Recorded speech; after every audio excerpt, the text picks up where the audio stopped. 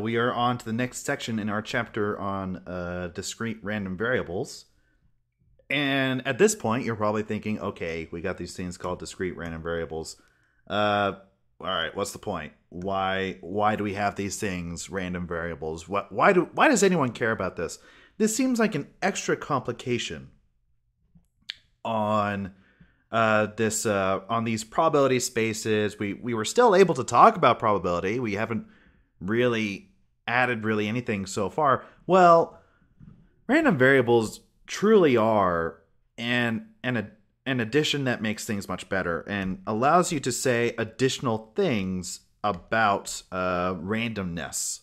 Once you have random variables, you are now allowing for concepts such as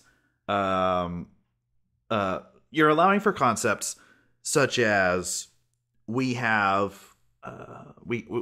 a phenomena that is essentially the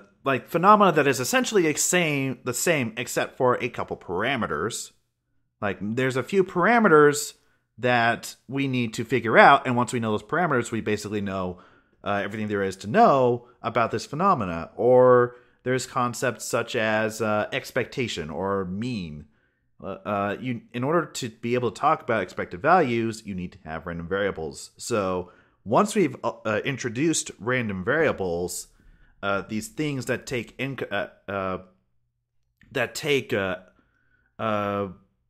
things in our sample space and turn it into numbers, you now gain a lot of additional structure. The first thing that we get that is an essential property of random variables is a probability distribution. So a probability distribution for a random variable is a function that describes the probability that a random variable takes on certain values. Discrete random variables are determined completely by the probability mass function, which is abbreviated PMF, and the probability mass function for a random variable is P of x, which is equal to the probability that the random variable x, capital X, so remember that capital X is referring to a random variable. This is a thing that hasn't taken a value yet, or we don't view it as being equal to anything per se at this moment, but we're asking for the probability that this random variable, when we actually evaluate it and get a number out of it, is going to equal x. I like to think of random variables as they will have a future value, but they don't really have a value right now when we're asking for their probability and stuff. So we're asking, what could this thing be in the future? So a coin flip is random before you make the flip, if that makes sense. After you've made the flip, then it's no longer random because you get to see whether it was heads or tails, which actually is getting more again into the issue of what does probability actually mean. Like, for example, let's suppose that we flip a coin and it lands heads up, and then we cover it up. We don't get to look at it. We never saw what the coin did. We immediately, the moment it lands on the ground, cover it up in a box. In principle, we would say that under this frequentist notion of probability, we should say that this random variable has a value and is no longer random. We just don't know what it is.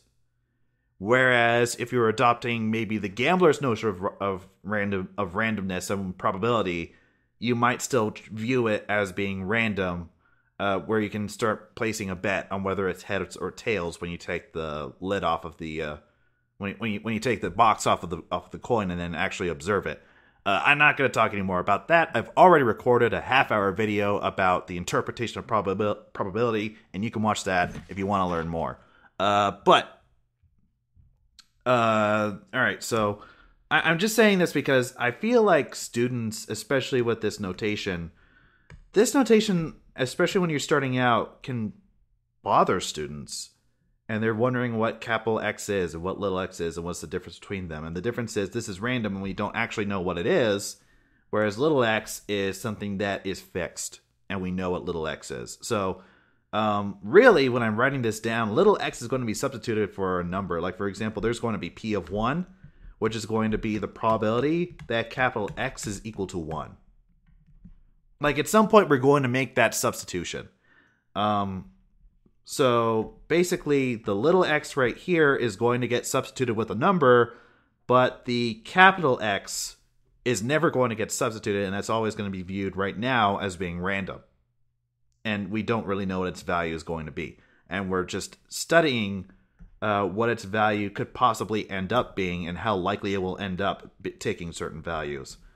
Sorry if I'm going on too long about this. This is just something that I know that students at some level struggle with. And I try over and over again to try and explain it. And I'm never fully satisfied with my own explanation. Okay. The probability mass function, one way to visualize a probability mass function is using a line graph, where a line is placed on each point x of r that x takes a positive probability and extends to the height representing p of x. Okay, so before I draw a visualization, I'm going to say that we are totally allowed to say, all right, we've got inputs x and outcomes p of x, where p of x is a function that gives us the probability this random variable will equal x. And we can construct a table if we want to, like, for example, 0, 1, 2, 3, 4. We could construct a table of possible inputs to this function. And for possible outputs, we could say, let's see, what's something we could do? We'll just say that all of these are equally likely. So all of these are 1/5. So this function puts out 1/5 all the time. Well, should we always do that? We might say this is 2/5. And this is 1/10. And this is 1/10. There. I think that's okay. Does this still add up to 1? This must add up to 1, by the way. Actually, that's the thing we're going to talk about in the future. Let's see. 1/5 plus 1/5 is 2/5. Plus 2/5 is 4/5. Plus 2/10 is another 5th. So that does, in fact, add up to 1. Which, probability mass functions, if you add them up, if you add up all of their non-zero values, then they must always add up to 1. Always. Probability mass functions always add up to 1. If they don't add up to 1, then they're wrong. They're not probability mass functions.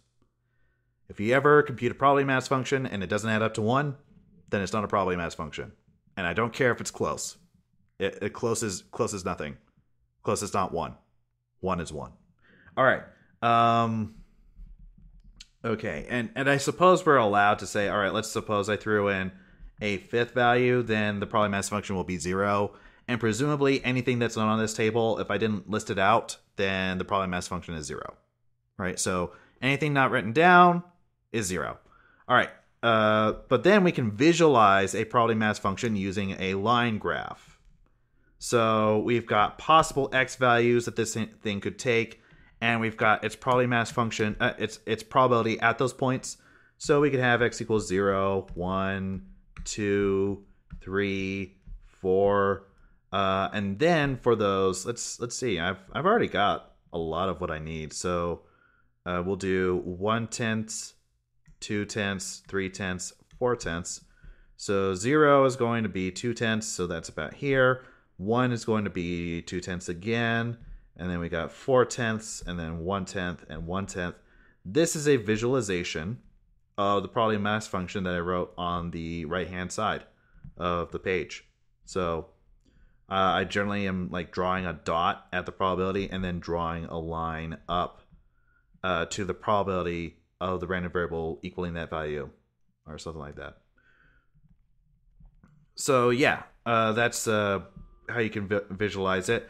There's also probability histograms, which are very similar to the line graphs and very similar to the histograms that I was discussing several lecture videos ago, where you could, instead of having these lines, draw like these. The table that I have is a lot like the relative frequencies that I was discussing when discussing histograms. So what you would do is draw something similar to the relative frequency of those possible values. So we got 0, 1, 2, 3, 4, and we draw a bar that is centered on that point.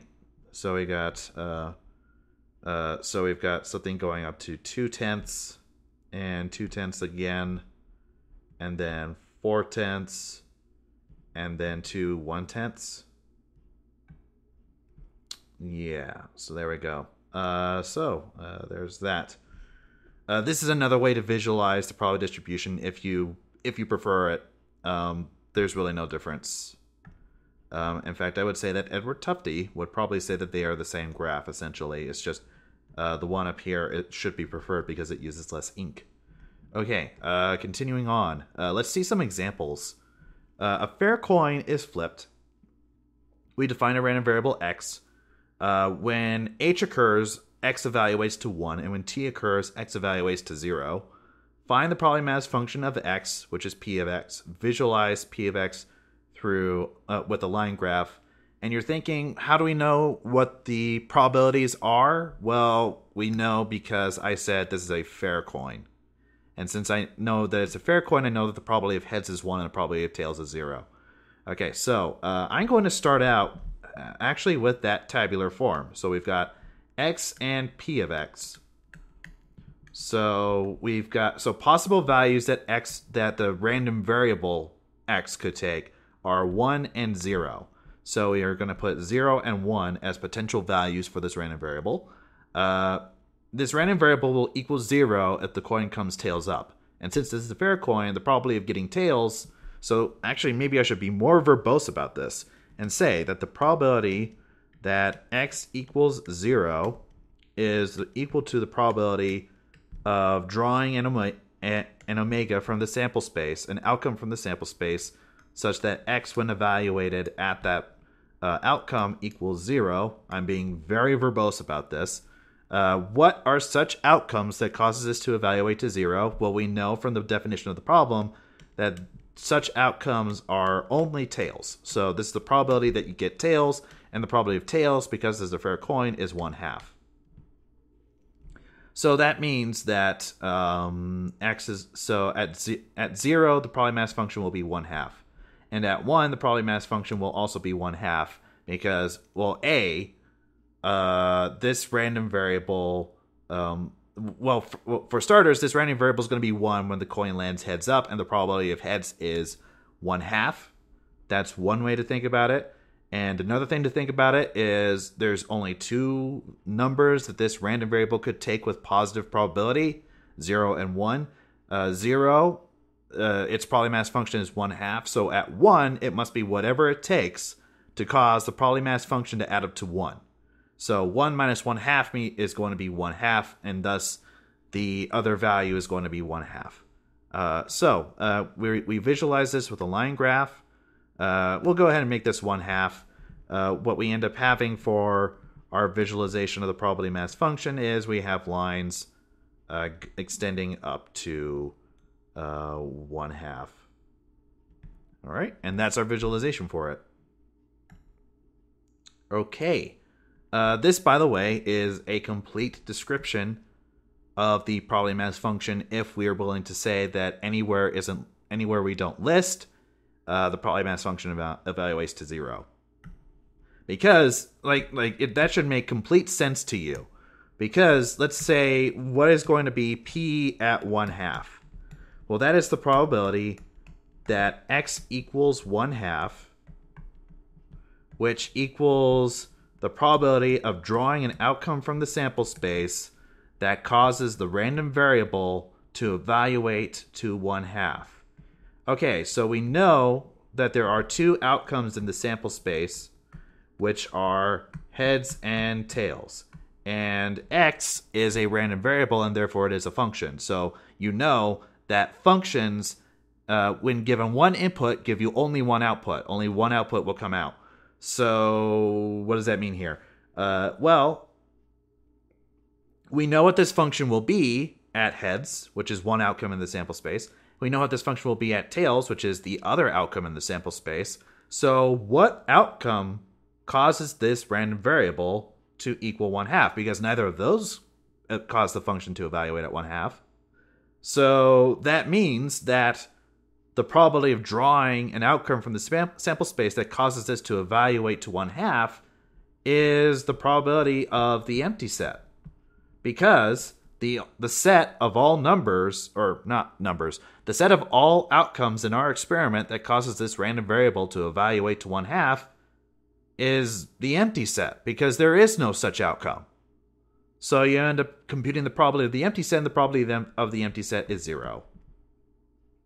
So that would mean that anything that isn't listed here, it's natural to say that the probability mass function is 0. Okay? Okay.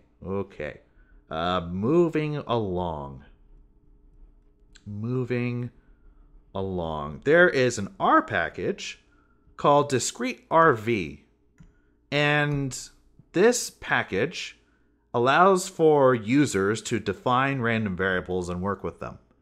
And I think this package is pedagogically useful, but for serious work with these random variables, I wouldn't recommend using it. I actually just made a few minutes ago. It wasn't a few minutes ago. It was more like a few hours ago. I just made a few hours ago lecture videos for the lab for R. Are on my R introductory videos, functions for dealing with probability in R and dealing with a lot of random variables and classes of random variables, families of random variables, and I never use this package. Because it's more for allowing students a laboratory to work with random variables in the notation that we're using in the lecture class, or a notation very similar to it, and not actually meant for serious work trying to work with the CDFs and the PDFs and expected values and all that stuff of these random variables. But it's kind of nice. So for example, in this situation, I could define the random variable x and say that this is a random variable with the RV function. Its possible values are 0 and 1, and the probability of getting those outcomes are each 1/2.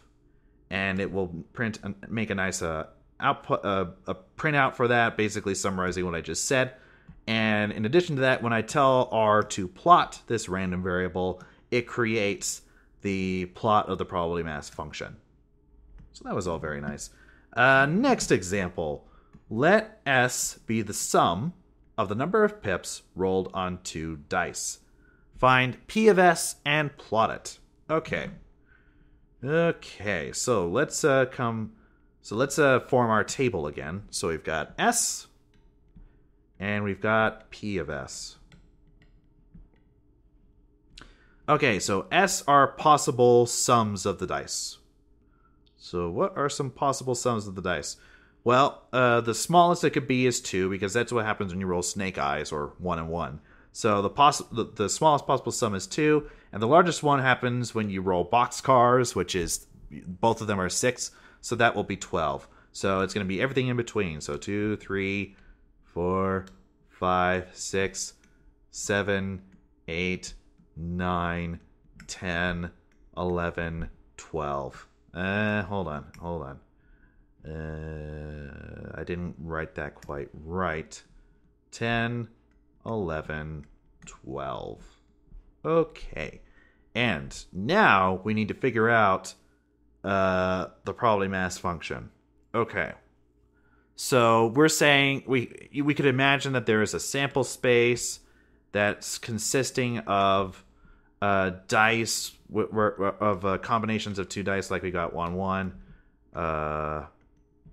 1, 2, and 2, and going on, and we got like 6, 6. We've already worked with this type of sample space in previous videos, and I don't want to go into too much more detail into it because it can get kind of tedious. So, we know that there are 36 outcomes in this sample space. So, and we're saying that everything is equally likely, so therefore the probability of the event that the dice add up to 2 is going to be the number of outcomes where the 2 dice add up to 2 divided by the size of the sample space. So how many outcomes are there where the dice add up to 2? Well, you can get snake eyes, and that's it. So there's only one outcome that corresponds to that, and then we divide it by 36.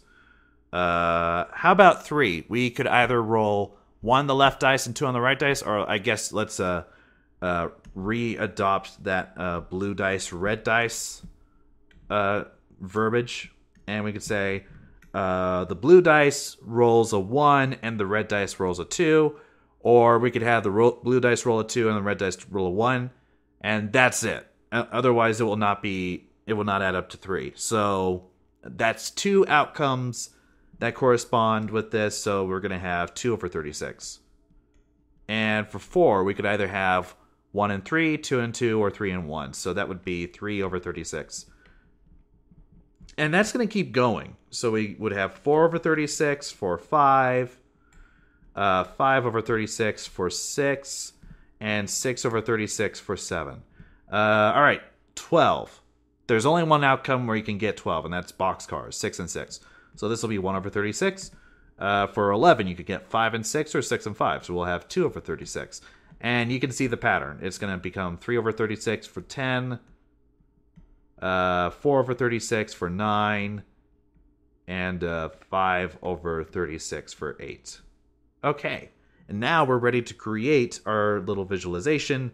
We got 2, 3, 4, 5, 6, 7, 8, 9, 10, 11, 12. That is an awful looking 11. I really did try harder, but sometimes the screen doesn't want to cooperate. All right. And let's see. For the y-axis, we could go...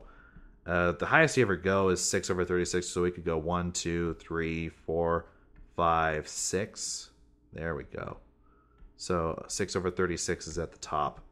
So for our probabilities. So we'll go 1, 2, 3, 4, 5, 6, 5, 4, 3, 2, 1. Okay.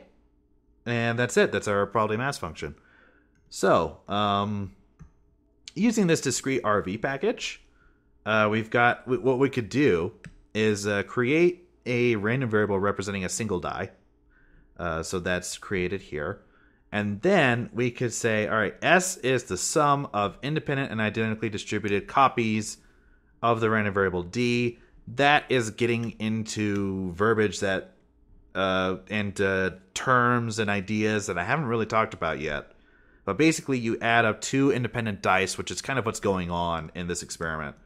And then I tell it to plot it, and it makes the plot, and that's a very good plot. All right. Next up, consider flipping a fair coin until heads is seen.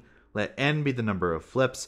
Find a probability mass function describing the distribution of n, and plot the first few values of the PMF. And we've actually talked about this type of random variable before a number of times in the previous chapter. As I mentioned there, it's one of my favorite random variables to refer to, since on the one hand, it's not like the setup is quite simple to understand. You flip a coin until you get heads. That doesn't take a great deal of imagination. And yet you can still get a lot of richness out of it, and the mathematics can get kind of involved. So, okay, so in this case, what we ended up coming up with before and suggest what we should have now, in fact, maybe if you go back to that video and look at how I was showing that the probability of the sample space under some probability measure will in fact be 1, I actually kind of defined a prototype random variable, n of omega, that was measuring the length of the string, and that's basically a random variable right there. I defined a random variable on that space so that I could show that the probability of that space added up to 1. So yeah, they're very useful things.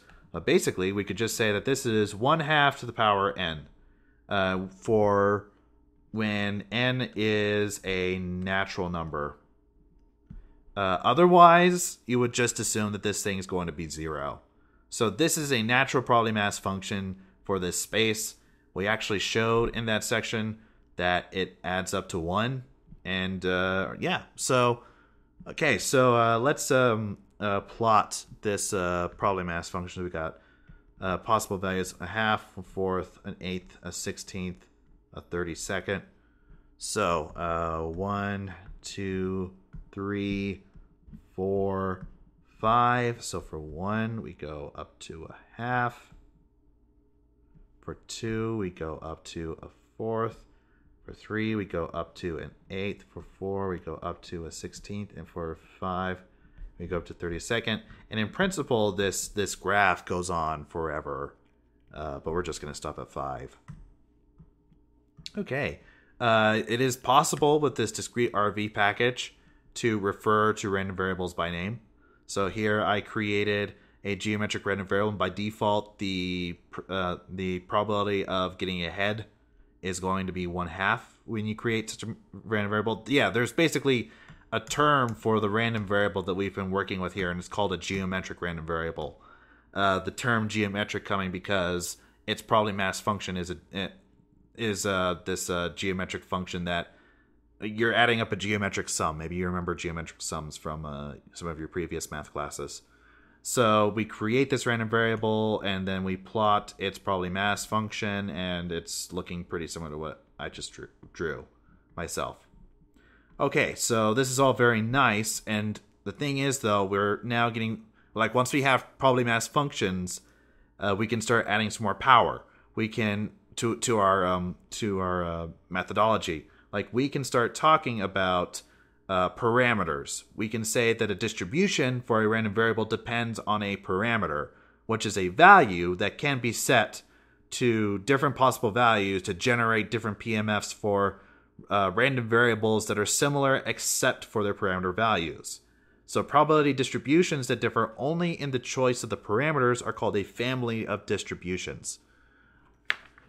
So examples of such random variables, we've got the Bernoulli random variable that I mentioned in the first section of this chapter. This is a family of random variables, or a family of distributions, and the notation that I use is that X follows a Bernoulli distribution with parameter P, where the P parameter comes with an interpretation. There is, by the way, no guarantee that a parameter for a probability distribution has a nice interpretation. There are some that don't have nice interpretations. That said, this one does. For Bernoulli random variables, P is the probability that X is equal to 1. So Bernoulli random variables depend only on one parameter, this parameter P, that controls the probability that X is equal to 1. Discrete uniform. So discrete uniform.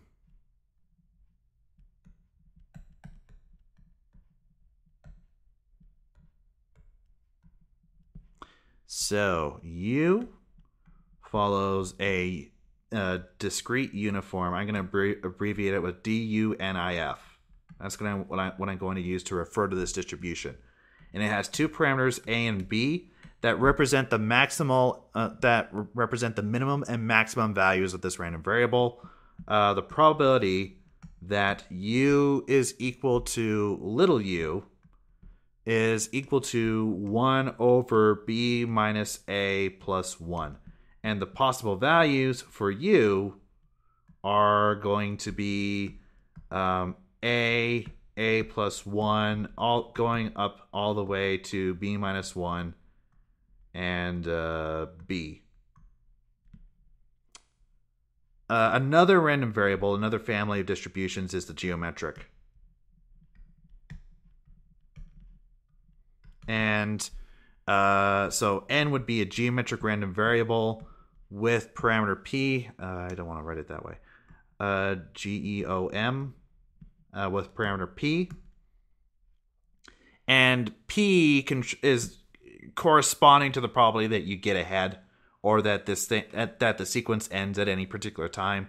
So it's the probability, like if you're flipping this coin, this coin is allowed to be biased, and the probability that this coin lands heads up is going to be P.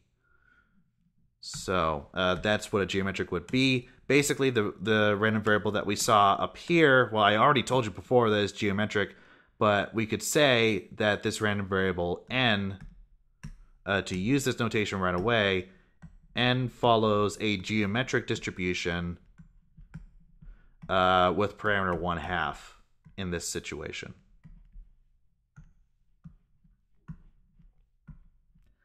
Okay, so proceeding with some more examples. Let's suppose that I have a probability mass function, and this probability mass function has for its parameter capital N. This probability mass function is equal to 1 divided by n for x in the set 1, 2 to n, or in other words, all integers between 1 and n. And I want to show, and by the way, if you're in my class, this is like one of my favorite quiz questions. Not this in particular, but this type of question. Show that this is a valid probability mass function that this is in fact a probability mass function. So, and the way you do that is by showing, well, first off, a probability mass function must be non-negative. So it can take 0, and it can take numbers above 0, but it cannot take numbers less than 0. Well, clearly this thing is going to be non-negative because it's either 0 for anything that is not an integer between 1 and n, or it is 1 over n, which is also greater than 0. All right, that's fine. The other criterion, which is the one that I actually want you to check, that I'm actually looking for when grading these types of problems, is does it add up to 1 if you were to sum up over the possible values that this thing can take with positive probability? Well, let's find out.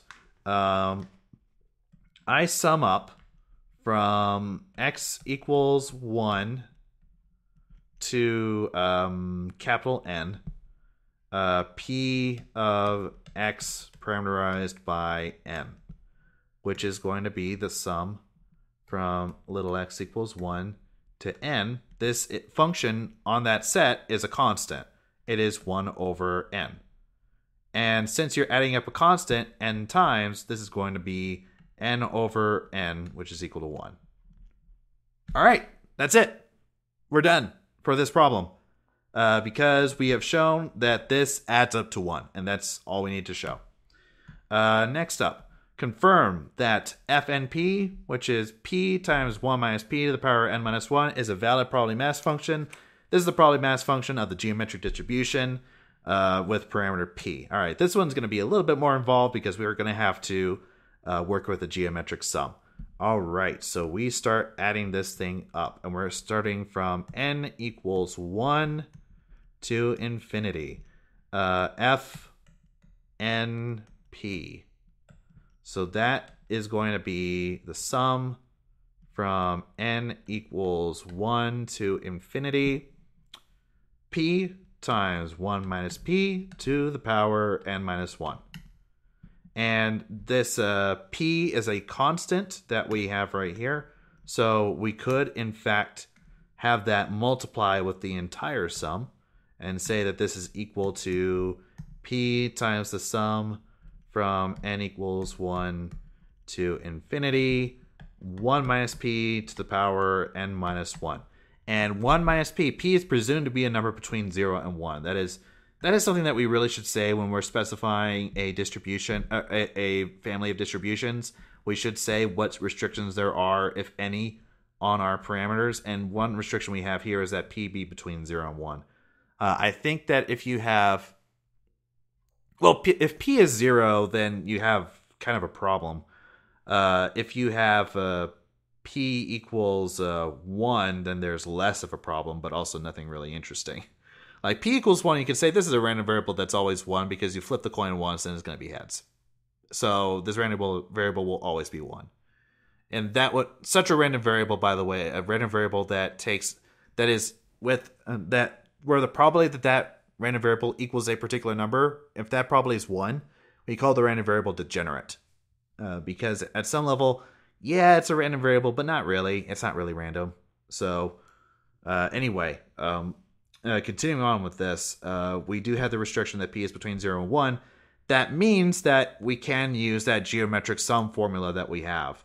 So this will be p times, we know what that sum evaluates to, although there is a little bit of a wrinkle here, though, which is that we have n equals 1 down here and n minus 1 up here. So that is a slight wrinkle, but maybe you remember, though, from your previous algebra classes that the sum from n equals 0 to infinity, r to the power n, is equal to 1 over 1 minus r when the magnitude of r is less than 1. Right, so just a little bit different from what I wrote down in that previous video because we're starting our sum from 0 rather than 1. Anyway, so what that means here is what we could do is say instead that n minus 1 equals 0. That's equivalent to saying that n is equal to 1. And then after we say that, replace n minus 1 everywhere with j. So we'll say that we're summing up with from j equals 0 to infinity by replacing n minus 1 with j. All right, and that is perfectly allowed. So this is kind of if you're... All right, let's say that you have just taken your calculus classes and you've been seeing stuff like change of variables and integrals and stuff like that. This is basically a change of variables. All right. It's a change of variables. It's very similar to that, although ultimately simpler because it's not calculus. Anyway, we've got, then we can, now we're able to apply that formula that we had before and say that this is p times 1 over 1 minus p. Oh, wait, 1 minus 1. All right. Let me write that a little bit differently. It's 1 minus parentheses 1 minus p. 1 minus parentheses 1 minus p close parentheses. All right. Which is going to be p over p, which equals 1. All right, and that's what we need to show. It is a valid probability mass function. All right, the next important concept that you're probably thinking that probability mass functions are really important. And this concept is arguably just as important and maybe more so. This is the cumulative distribution function, which is abbreviated CDF. This is the definition of the CDF always and forever. Everywhere. All the time. This is what a cumulative distribution function is. This is its definition. Discrete random variables, continuous random variables, Cauchy set valued random variables, if you really want to get foreign. F of x, where we have little x in this inside, is equal to the probability that the random variable x is less than or equal to little x. If it really bugs you, if it just bugs you so much to have capital X and little x, like I am willing to make a distinction in this one case and not write down little x. I mean, I like to keep the uppercase and lowercase letters together so that I can keep clear what exactly I'm talking about and what is associated with what, because sometimes you might have a random variable x and a random variable y, and if you're using uppercase x and y and lowercase little x and little y, you know what little x and little y are kind of referring to. But if you really wanted to, I think it's so important for you to understand what a CDF is that I am willing to replace little x with a this one time, if this will make it easier for you to understand that this is a number that you plug in. I don't really care about what you call the letter. I do not care what you call the letter. What really matters is that this is measuring the probability that the random variable x is less than or equal to some upper bound, and that upper bound is what you put into the function. Okay? So, like for example, just to keep playing around with this, f evaluated at 1 is equal to the probability that x is less than or equal to 1. All right? So it's a function that where you put in numbers and it will tell you that the probability, and it will tell you the probability that your random variable is less or equal to that input. All right? Okay. I've said the same thing like 2 or 3 or 4 times in effect, and every single time I don't regret saying it multiple times over and over again, because CDFs are something that students seem to get really confused about, and yet they are so important. So this is something that I really want you to walk away from today understanding. Or if you don't understand today, I hope you understand it soon, because CDFs are really important. So for starters, let's suppose that we had the CDF. It is in fact possible to recover the PDF from the CDF. You can get what the value of the CDF is. Sorry. You can get the value of what the PDF is from the CDF. The probability mass function of the random variable at some value x is equal to the CDF at that value x minus the CDF at the left-hand limit of that point. Okay. Let's explain that in just a second.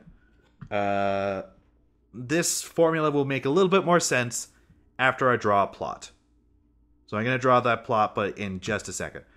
In general, a function f is a CDF if it satisfies the following 3 properties. The first property that a function must satisfy to be a valid CDF is this. You must have the limit as x approaches negative infinity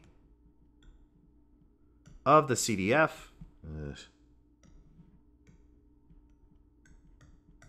That limit, as it approaches negative infinity, must be equal to 0.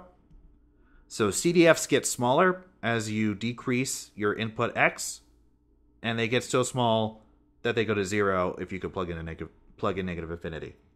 And similarly, the limit as x approaches infinity of the CDF is equal to 1. So if you increase your x, the CDF well, actually I should probably write this down. Because this is actually a fundamental property. F of x is non-decreasing.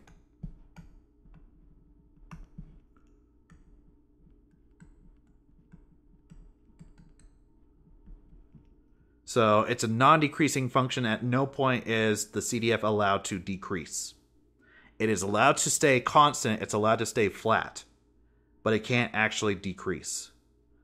But as you increase your input x, this CDF may end up increasing to the point that it either reaches 1, either at a number or maybe in the limit. So if you could plug in infinity, it will be 1.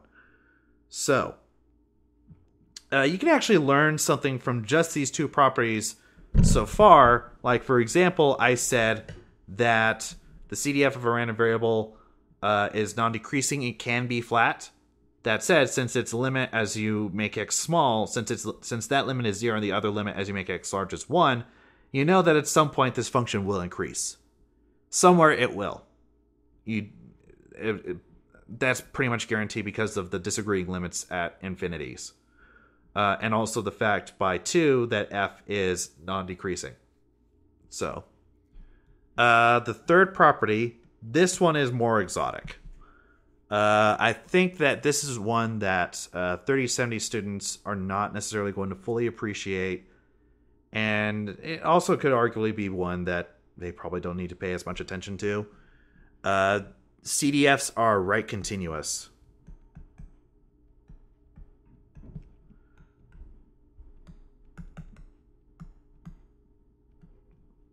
So what that means is that the limit of the CDF as it approaches a number x from the positive end or from the right hand side is going to equal the value of the CDF at that point. So we can actually illustrate with a little cartoon what a CDF would look like for discrete random variables. Continuous random variables are going to look a little bit, their CDFs look different. But for discrete random variables, we could have something like this. We've got 1 up here, 0 down here. Let's see. So we've got some inputs, like for some possible values for this random variable. We've got x1, x2, x3. These represent values that this random variable could possibly take with positive probability. So let's just suppose for a second that x1 down here is the minimum number that this random variable is going to take. That is actually not required, by the way. It's possible that there isn't a minimum. You could, if you really wanted to. I don't know how.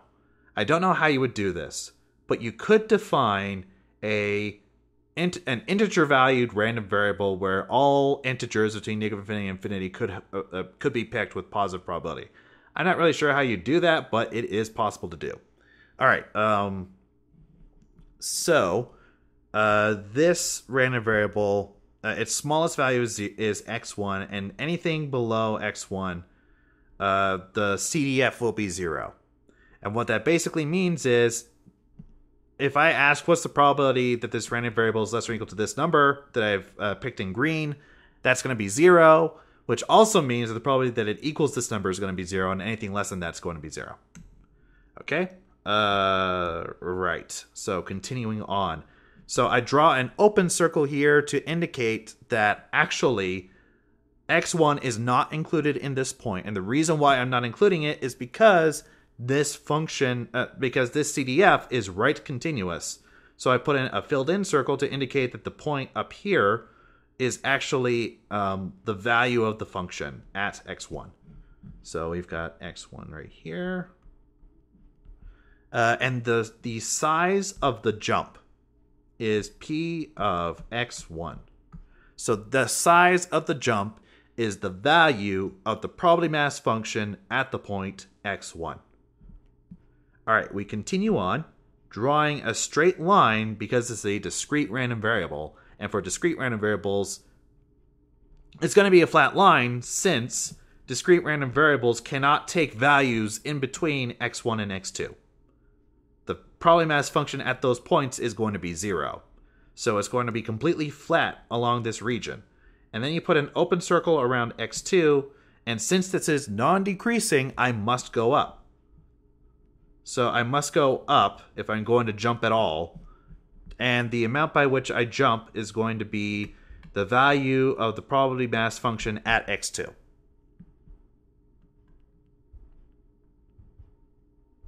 Okay?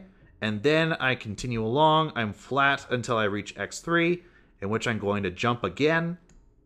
And the amount by which I jump is going to be the probability mass function at x3. And then it's going to be flat, and it's possible that the CDF does in fact hit 1. It could hit 1. I didn't draw that here though, because it's also possible that it doesn't ever hit 1. It just approaches 1 asymptotically as your input x to your CDF increases. All right, so I promised you that I would explain this formula up here a little bit more. I'll even go ahead and say, I'll define what exactly I mean by f of x minus. F of x minus is the left-hand limit of the function, of the CDF at the point x. So it's the left-hand limit, so it's the limit of the CDF as you approach the input x from the left-hand side. So what this formula is saying, and what actually I think the picture makes more apparent. In fact, you know what? I'm just going to say this. F of x minus, another way to read this part is to say that this is the next largest number. So next largest number less than x.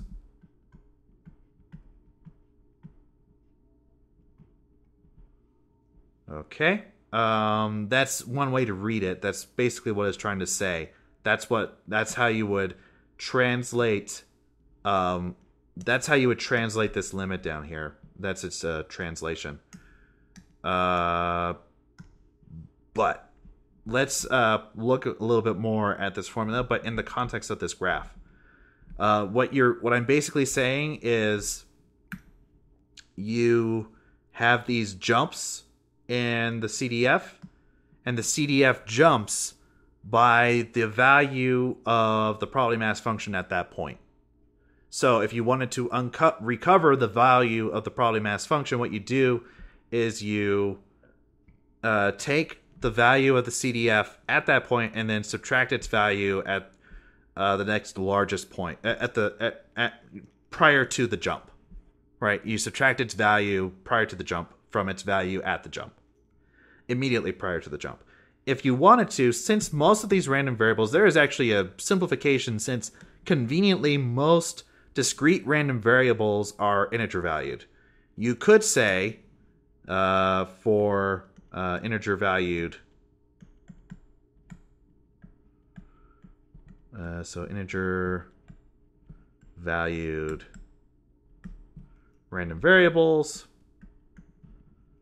that a p of x is equal to f of x minus f at x minus 1.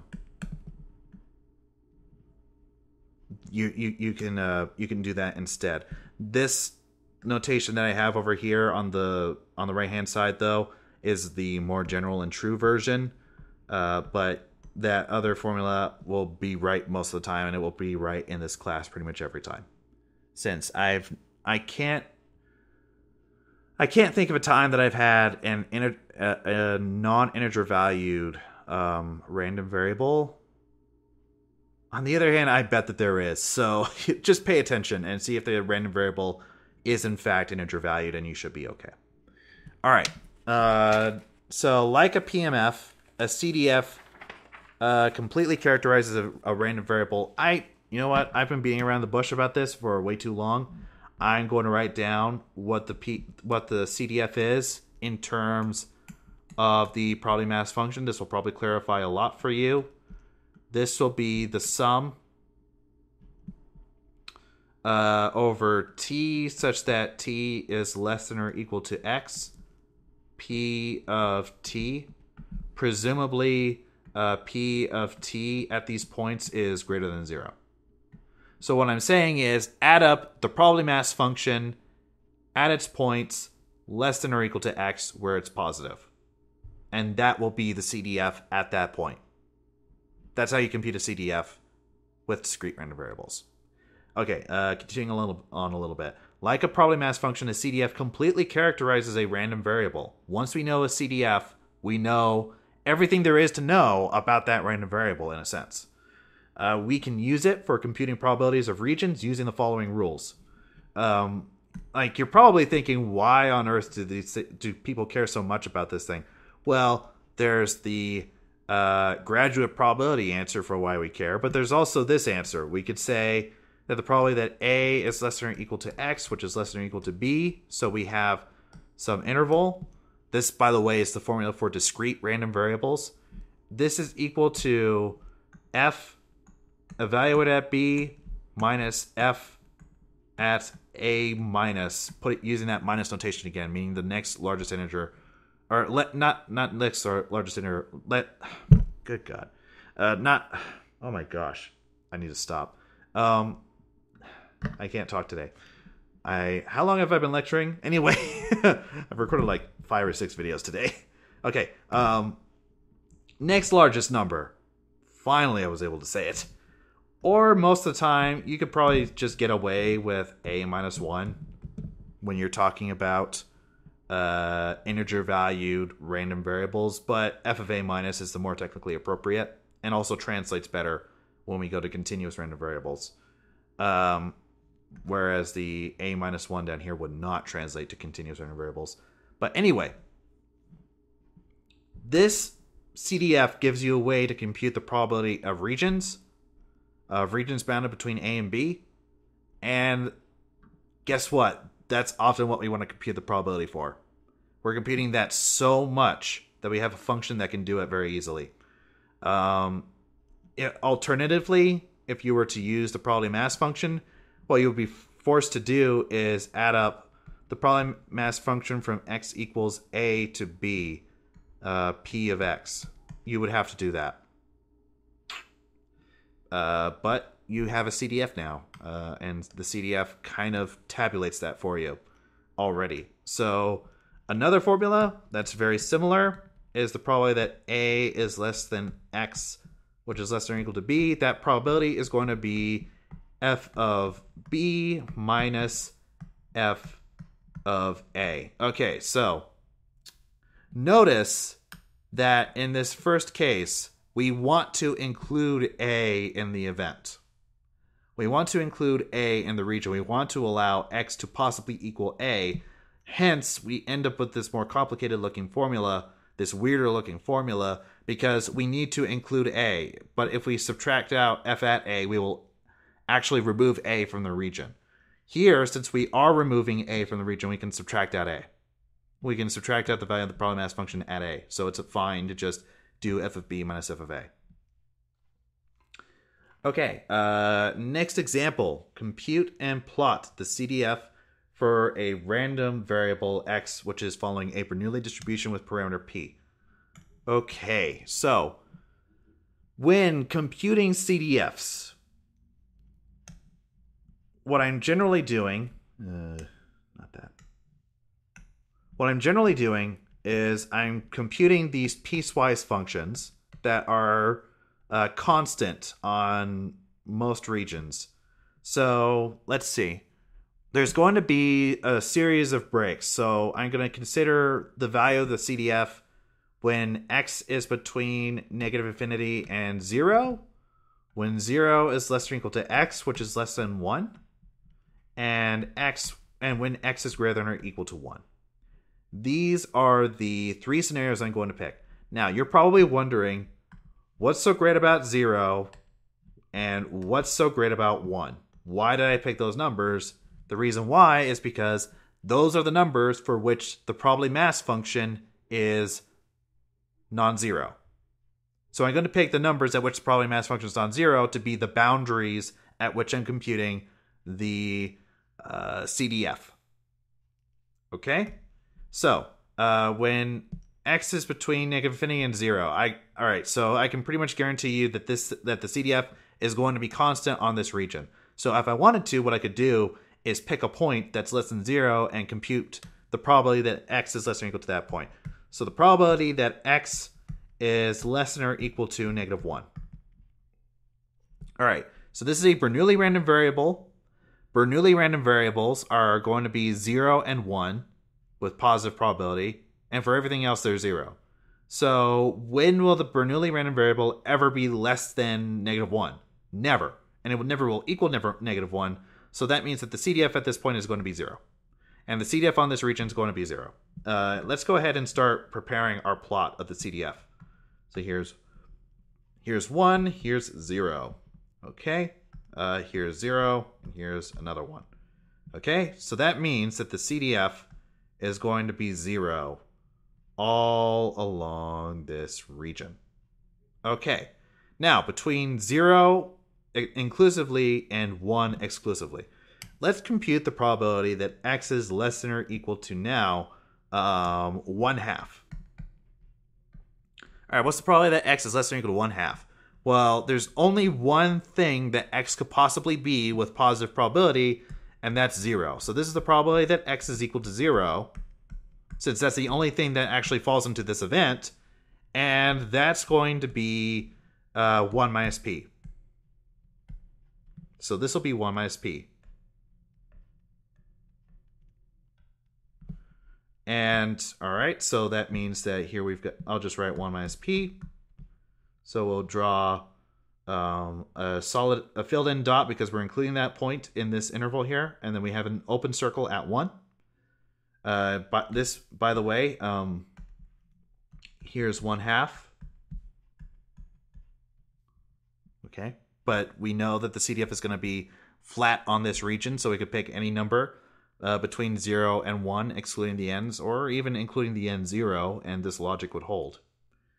Yeah, but that will not always be true, especially in the case of continuous random variables. And then finally, let's consider the case that where we're trying to compute the probability that x is less than or equal to 2. Let's try 2. Okay, 2. All right, the probability that x is less than or equal to 2. Well, if that's the case, when is x less than or equal to 2? Well, it's less than or equal to 2 when it's 0, and it's less than or equal to 2 when it's 1. So this is going to be the probability that x equals 0 or x equals 1. But here's the thing, though. X is going to be either 0 or 1 with probability 1. So that means that this is going to be 1. Right, because those are the only two things that x could possibly be with positive probability. So it ends up being 1. So we get 1 here, we'll put a solid dot for 1, and then the line just continues on. Okay? Okay. Right, so next. Oh, and for what it's worth, here's I forgot about this. Here's some R code that will be doing this. P binom is a function that is actually meant for binomial random variables, not Bernoulli. Although the thing though is Bernoulli is a special case of binomial. Bernoulli is binomial when the size parameter is equal to 1. So we can use P binom for Bernoulli random variables, and this is the reason why there isn't a function in R devoted to Bernoulli random variables. It's because it's already taken care of. So I plotted using, I created a step function to represent the CDF, and just plotted it, and this is the resulting plot. All right, next example. Consider rolling a 4-sided dice that produces numbers from 1 to 4, and we're going to assume that this is a fair dice. So x is following a discrete uniform distribution with minimum parameter 1 and maximum parameter 4. Let's compute the CDF of x and plot it. Okay. So we've got our CDF. And I know that the probability mass function of this random variable is going to be 1/4 at 1, 2, 3, and 4. Okay, so that means that the boundaries, this is still going to be a piecewise function. So for the pieces, I've got negative infinity is less than x, which is less than 1. 1 is less than or equal to x, which is less than 2. 2 is less than or equal to x, which is less than 3. 3 is less than or equal to x, which is less than 4. And x is greater than or equal to 4. Okay. These are the possible values for... okay. The reason why I chose those boundaries is because those are the values at which the probability mass function is non-zero, when it's positive. And additionally, you can think of it as those are the values that this random variable could take with positive probability. So that motivates those choices of boundaries. So for the case when x is between negative infinity and 1, so this will be the probability that x is less than or equal to, one of the points that we could choose for this is 0, actually. So could this random variable be 0 or less? The answer is no, because the minimum value this thing will take with positive probability is 1. So that means the CDF on this region will be 0. Okay, if we were to plot this, I've got 1, 2, 3, 4 as my borders, and I've got this thing running from 0 to 1. And this function is going to be 0 up until 1. And then, let's see, this is going to be... All right, so I basically gave away the problem. All right, let's try in the case when x is between 1 and 2. If I wanted to, I'm going to compute the probability that x is less than or equal to 3/2. All right, because that's between 1 and 2. What is this equal? This is the probability that x is equal to 1. because that's the only thing in this region that x is equal to with positive probability, or that x could possibly be with positive probability. So the probability that x is equal to 1 is going to be 1/4. So this will be 1/4. So we're going to jump up in our CDF graph by 1/4.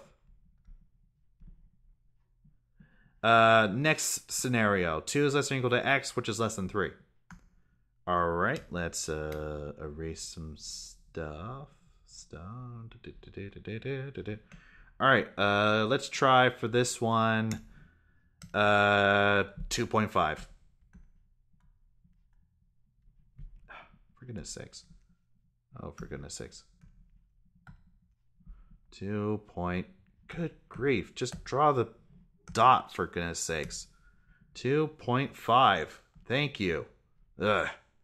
All right, so in this situation, x is going to be, this is the same as the probability that x is either 1 or 2, because those are the two numbers in this region that x could possibly be with positive probability.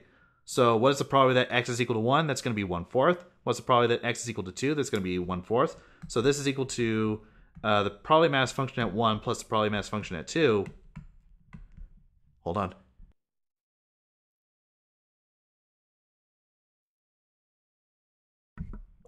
Sorry, I had to sneeze. All right, so that's going to be 1/4 plus 1/4, which is equal to 1/2. All right, so this will be 1/2, which means that our function is going to jump up from 1/4 to 1/2 at 2 and stay at 1/2 until 3. Okay, next up for... Oh, I don't want to erase stuff. So let's try... so now we're checking the case when we're inputting a number between 3 and 4. So we could try, for example, 3.5 as our input, because that's in that interval. All right, so this is going to be, like, you can probably see the pattern by now. This is the probability that x is going to be either 1, 2, or 3, since those are the only possibilities it could take with positive probability, which is equal to p of 1 plus p of 2 plus p of 3, which is equal to 1/4 plus 1/4 plus 1/4, which is equal to 3/4. So this is equal to 3/4. So that means that our CDF graph is going to jump up from 1/2 to 3/4 up until it reaches 4. And for x greater than or equal to 4, I'm going to try just for fun. Let's try x is less than or equal to 5. So we're erasing all of this stuff. Okay, so, I need to do some more erasing. Alright, so we got x less than or equal to 5. That means that x... Yeah, there's a dead... I found another dead spot on my screen. Okay, so this is going to be the probability that x is either 1, 2, 3, or 4. But we know that x will be one of those numbers with probability 1. So this is going to equal 1. So this will be 1. In the end, this will be 1. And that is just going to go on forever. This down here also goes on forever. All right, here's a plot of this. This time I'm using RV.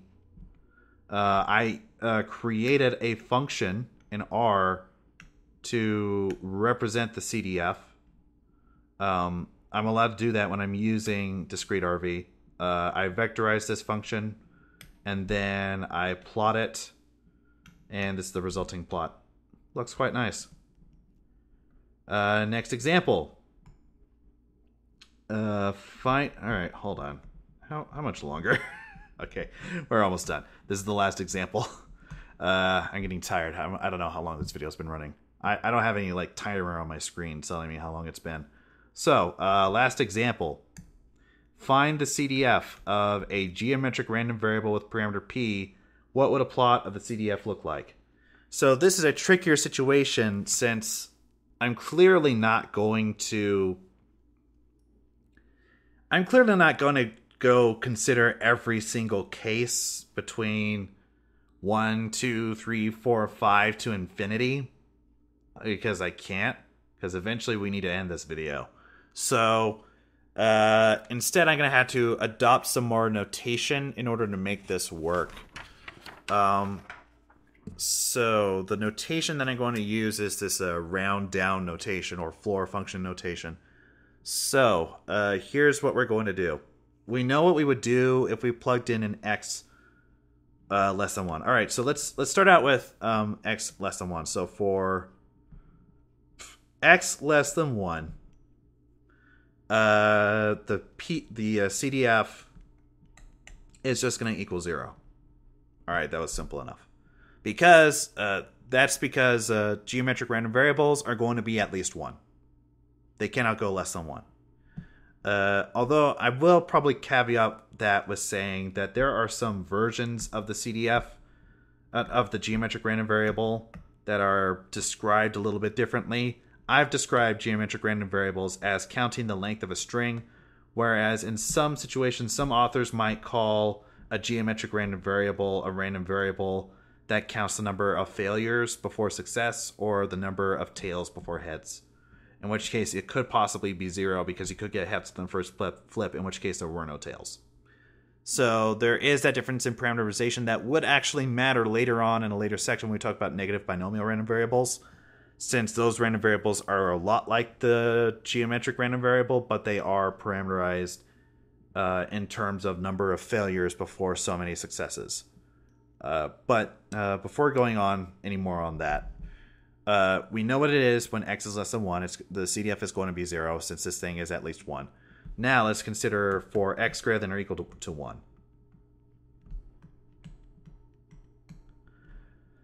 Well, if we were to work with f of x, let's imagine for a second that x is an integer. So we'll just imagine for a second that this is, in fact, a whole number, an integer.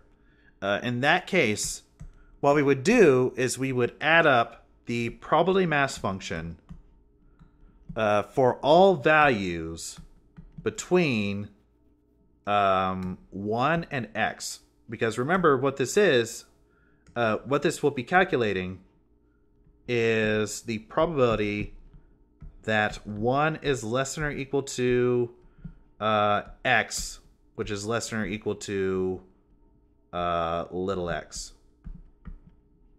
So what that suggests we should do is add up the probability mass function between x equals, no, not x, n equals 1. N equals 1 to x, if it were in fact integer valued. And by the way, just in case anyone is wondering, I could also do this. I could remove the 1 minus 1 is less than or equal to x part, and it would be exactly the same. I'm just able to put 1 is less than or equal to x there because I've said that this lowercase x right here is at least 1. Okay. Here's the thing, though. We're pretty good. That is technically true. The unfortunate thing is we want this to work for not just integer valued but x, but also non-integer valued x as well. The CDF should be defined for all real values. So what we're going to do is throw on a floor function. I'm going to do a little bit of erasing, clean things up a little bit, and write instead the floor of x, or another term for this is the integer part of x. Let me explain this notation some more. This is the floor function.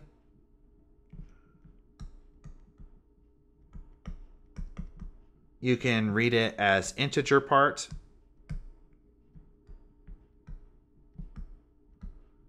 Or more simply, how I always refer to it round down. Oops, not round down. Because what you're going to do is you're going to round down. For example, the floor function at 1 is equal to 1 because there's no rounding that's necessary.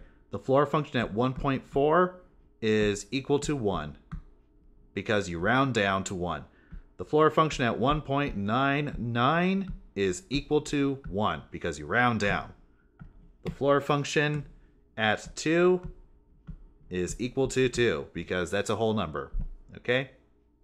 So that's what that means. And that will take care of the situation, of the non-integer situations, since this random variable is going to take only integer values. So that means that the probability that's going to be a non-integer value is going to be 0. So you'll only need to worry about the integer parts. Okay, so then we can start doing some algebra and say, I probably at this point want to speed through a little bit on the algebra. Say that this is equal to p, factoring out that constant, times the sum from n equals 0 to x minus 1. This is basically a change of variables of 1 minus p to the power n. And there is, in fact, a formula for that. And at this point, I am so tired of mentioning formulas that you should have seen in your intermediate algebra classes that I'm going to go ask that you look it up. The Wikipedia page, I am sure, is awesome. So in the end, this is going to end up being 1p times 1 minus p to the power of... hold on. I'm going to run out of room for this. So I'm going to move this. All right, so picking up where I was before I decided that I'm going to move that somewhere else so I have more room. So I got p times 1 minus p to the power of integer part of x minus 1 plus 1 divided by 1 minus p. Okay, so the minus 1 plus 1 cancels out. The 1 minus 1 plus p cancels out with the p. And in the end, what you're left with is that this is equal to 1 minus p to the power of the integer part of x. And that's it. So what does this look like as a graph? I'll just draw it here. When I zoom out, this is going to be really small, but that's okay. We got 1, 2, 3, 4, and then empty circle going to the left of 1.